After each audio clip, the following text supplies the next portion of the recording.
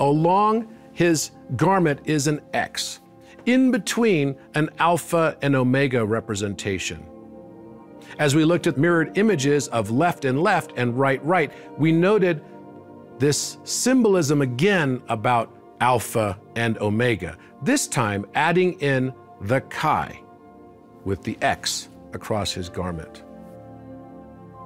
Additionally, it all begs the question, why the stars not only are encrypting within it the angle of the Great Pyramid and the Templar cross, but additionally, why is it pointing to the constellation of Leo?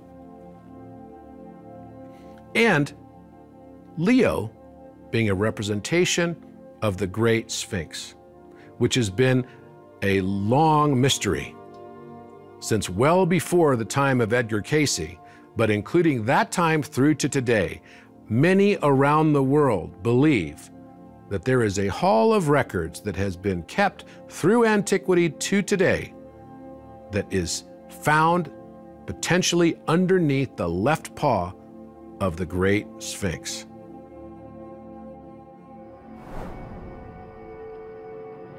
Having made several groundbreaking discoveries of numerous enigmatic encryptions within the works of Leonardo da Vinci, Robert Grant is keen to also share what he believes are the greater esoteric implications of these discoveries, especially in relation to the alchemical path.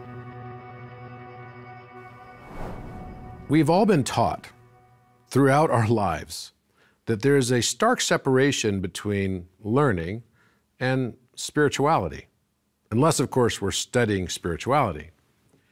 But we don't necessarily believe that there is a direct connection between the study of mathematics and spirituality.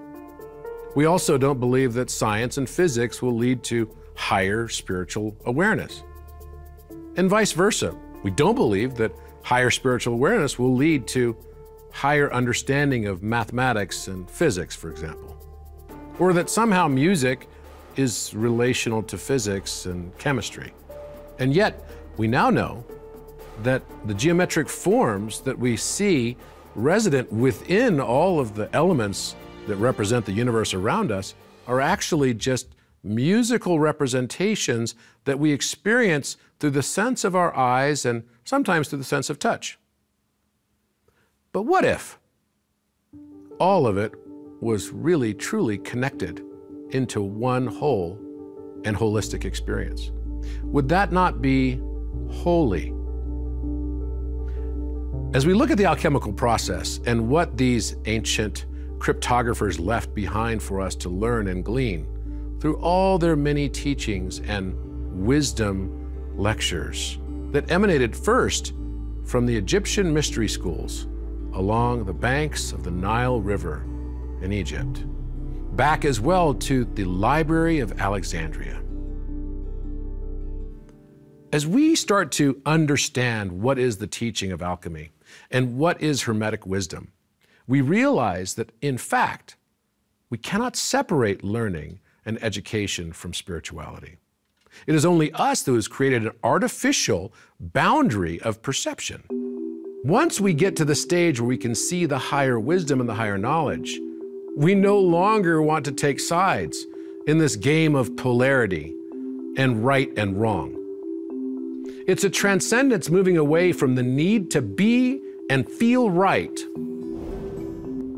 to the acceptance that the only thing that we really desire is to come to the right answers. The ego is stripped from us, and we've integrated our own shadow perspectives. The alchemical path and journey is an inward one. It requires no one else. It leads us to have to ask more fundamental questions about our own reality.